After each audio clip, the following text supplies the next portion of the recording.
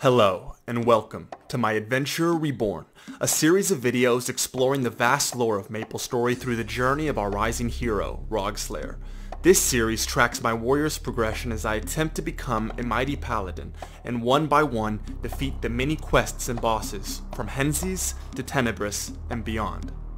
I'm reinventing the way I play by intentionally slowing the leveling process to complete the quests in each region and discover more about the story behind the game I've always loved. I hope you learn something along the way and do enjoy. Now, like any great explorer, our journey began on Maple Island. I decided to forgo the tutorial quests because I've done them probably a dozen times and was excited to move on to Victoria Island to become a warrior and start the quests I've never done. So equipped with some of Dances with Balrog's elementary techniques and this nice short sword, I headed out to gain some skill points.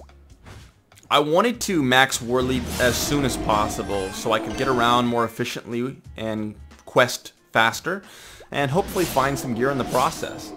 But just as I hit, I think 15, this researcher Bruce offered me my first quest. It seems like his investigation pertains to the stone golems and the many variants that inhabit the temple here within the Windflower Forest. And to retrieve their rubble for Bruce, I had to kill around 25 or 30 of each, which was actually pretty cool. I usually just rush to 25 at golems and leave, so I'd never actually seen these awesome frost variants, and they look pretty epic. So after finishing up, I was heading back to town to sell my loot when I noticed this quest line from Dances with Balrog, and being a warrior I figured Perion was the perfect place to head next. Dances with Balrog's quest line is actually pretty interesting. It's primarily about two objectives. That's bonding with allies in Perion and completing tasks to aid the city in the process. He starts off by connecting you with this young woman named Ion, who apparently isn't originally from Perion. But here's the crazy thing. So I search her name up on Google after, because I'm looking for the lore, and I find out she's actually the long-lost daughter of Bruce. Yeah, like Bruce, the guy we just talked to. So I thought that was a pretty cool little detail. She starts you on this short series of kill quests to retrieve needed supplies like firewood and axes from the monsters around the northern Rocky Mountains. Then that's when I ran into Winston. So he basically wants you to gather more supplies like axes from the dark axe stumps, and that's when I noticed this teleport quest pop up above my head. Now, I really actually did not want to take the quest because I wanted to do this kind of linearly, like finish the storyline here in Perion. But after a couple minutes, I was so annoyed by this quest bubble above my head that I just decided to finish the one I was on, then head off and see what this was all about.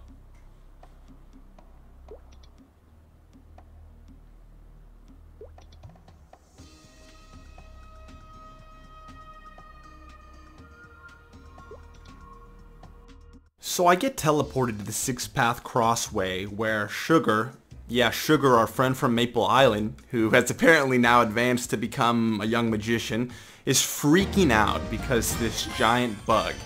And she basically wants you to kill the bug with no context as to what it is or why she's freaked out about it. You'd think that a magician with like Magic Claw would be able to dispatch this herself, but whatever. So I kill it, and she brings up this conversation about how the tree next to us, this grand tree, is sick and weeping from the bug's damage. That apparently the bug had injured the tree in some way, and that I needed to seek out medicine from Sabtrama of Sleepywood, because I guess only he can provide this cure. So I speak with Sabtrama, and he tells me to make the medicine I must retrieve one critical missing ingredient, which is this special type of plant called the Elvera fruit that grows in an area called Close to the Wind, which is just north of Alenia. For those of you who don't know, Alenia is actually this town of elven mages and this powerful wizard Grindel the Really Old, who basically trains every mage in the MapleStory universe. So he teleports me straight there, and I grab it, which I was thinking is really convenient, but it's kind of also a big part of why players don't actually explore the Maple world like they did prior to the Sixth Path Crossway and Hyper Teleport Rocks. You notice I actually avoid Hyper Teleport Rocks for most of this because I really want to explore every region thoroughly and maybe make some cool discoveries on my own. So I retrieve the potion and head back, where Sugar accepts it and uses it to cure this tree. But the weird thing is, she acts super weird and starts talking about how there's this imminent darkness looming. She actually says something terrible is going to happen to the Maple world, and doesn't say why, but implies she knows more and that she'll tell us later before she runs off. I don't know. I figure I'll learn more about it later, so I decide to head back to Perion and finish my questline with Winston, who's becoming seemingly distressed and distrustful of the smiling ghost stumps in the region. He wants to find out more about them, and so he sends me to this area called Gusty Peaks to collect samples, where I run into this dual blade. Funny enough, we have a short little conversation. Guys, I love running into new players in random non-meta maps. I think it's just the funniest thing. It really shows that they're not these like vet players. Like, why else would they be in this map if they knew better? But, you know, I'm always hoping I can run into some good friends like I did when I was younger and hopefully make some cool relationships.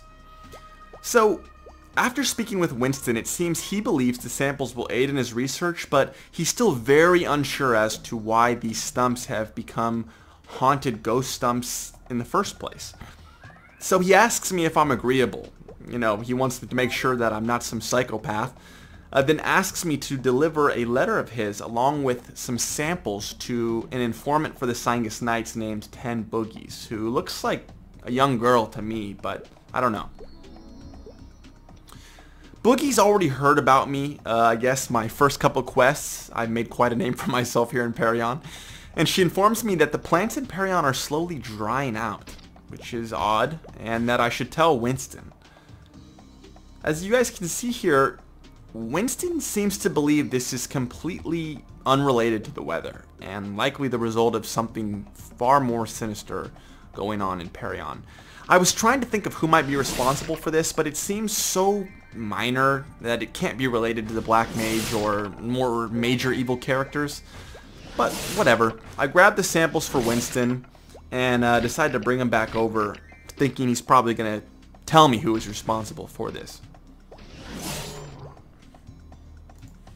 Sure enough, as soon as I give the samples to Winston, he analyzes them and tells me that he is positive that Stumpy, who I guess was once this guardian tree spirit of Perion, has now become corrupted from some energy and turned into a terrible monster who's literally draining Perion of its water and life force.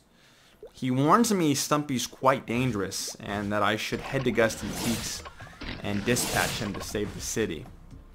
I returned to Gusty Peaks, but I didn't see Stumpy anywhere. I figured he might be one of these channel bosses like Mush Mom, so I CC'd, and sure enough, there he was. I don't know what he looked like before, but it was clear that anything that was once good about him was now likely gone, and this wasn't the way things should have ended. But with 2 slash blasts, he was gone. I actually thought he was a pretty cool boss, even though he was easy. Most Maplers probably won't see any of these bosses besides, I don't know, maybe Dojo, so it's a cool opportunity to find out about these minor bosses, and I would have had no idea that that boss in Dojo was supposed to be an ancient guardian tree spirit of Perion, so cool little detail you learn from actually doing the quests here, and part of the reason I did this series. Now, after dispatching him, Winston and Tenebris seem quite satisfied. They're happy with me and seem to think that Perion will be able to continue. So as you guys can see, I'm jumping around here because I figured there was probably more quest lines here in Perion. I checked in with Dances with Balrogs, but there was nothing available, and I actually checked the portal up at the top of the map, but still no quest. At this point I was pretty sure that there was nothing left, but just to make sure I didn't miss anything, I basically jumped around the entire map looking for any NPCs that might have a task for me, including Mr. Smith, which I knew they wouldn't have any tasks, but I wanted to see if they actually still let you craft items, which they don't, because you obviously can't get ores the same way anymore. Kinda sad. I jump up, one last check with Manji, and realize there's nothing left. So with that, I guess Perion can rest. At least until I'm a little stronger to take on greater tasks. kind of a tragic story here about Stumpy, but I do believe that in finishing this quest line, I've completed Black Bull's objective of forging new allies in Perion and growing stronger. So with second job advancement on the horizon, my gear improving, I headed to Henesys to see about helping its citizens. And that's where we're going to leave it. Until next episode. And that concludes episode 1. If you guys found out anything new about the game or interesting from this questline, please give this video the thumbs up. And if you enjoyed this video, subscribe and consider recommending it to a Mapler you know so they can enjoy it too. I'd love to hear your guys' feedback, so please leave a comment below telling me what your favorite low-level questline is and which one you think I should start next. Until next time, happy mapling.